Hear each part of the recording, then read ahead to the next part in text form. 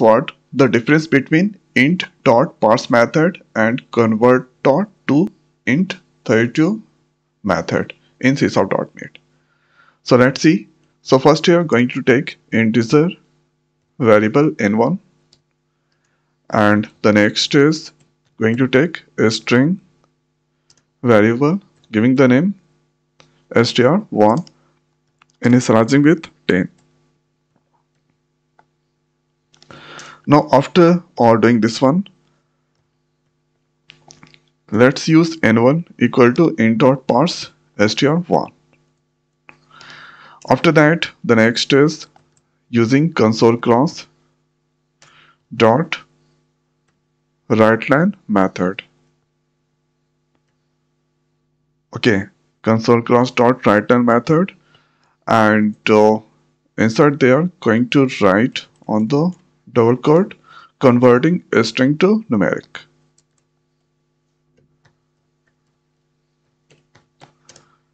A string to numeric. Now after doing this one, let's use colon, and thereafter let's use plus, and here n1. Now after that, let's copy this one and pasting down. So this place we need to use here int n2, and this here going to use str2, and this place going to use here convert dot. So writing here convert class, and thereafter to int 32 str2. Okay. Now this all return, and here we need to print the value of n2. Now you can see everything is the same, and if I run this code, so you can, okay, there is the problem. So here this is now console.writeLine n2. So what exactly? Unassigned. Okay, we need to assign something on the n2. So here we need to assign. Now after that, let's run. You can get to here the same output of this two things, like using converting a string to numeric with the help of int.parse and convert.to.int. Now if I use here this place, if I give null on this str2, okay, str2 has null. So now we can do conversion of this one without any issue. So when that found the null, this returns 0.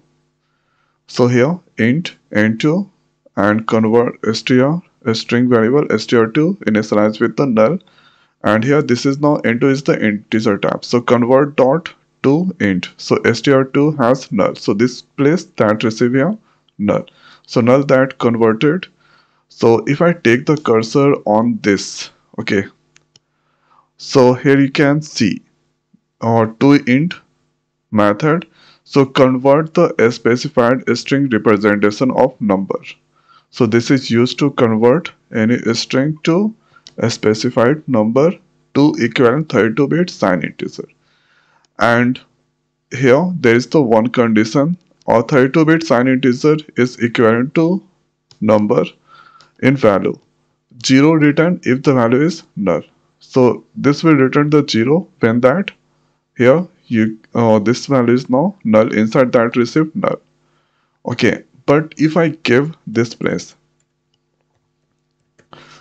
null, I have given this str1. So here this time using int.parse, and here str1 that received null. So null trying to convert into integer forms. So definitely this will int.parse method, this will give exception.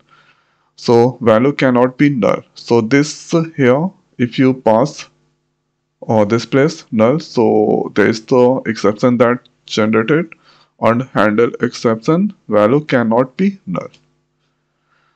Okay, so this is the two difference here.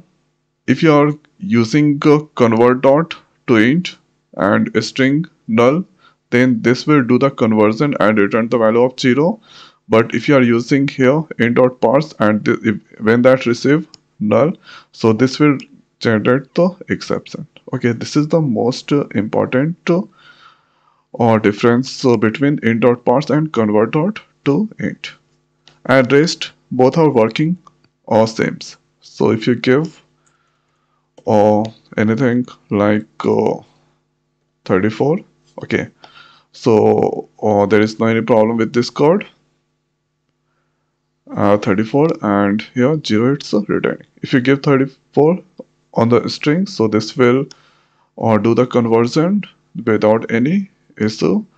And if you give here null, so null that received and the use of to int, so this when that found the null, then that return the 0. This will not return any exception. So I hope guys this video is helpful for you. So now in this video it's over. So thanks for watching. See you next week. Thank you.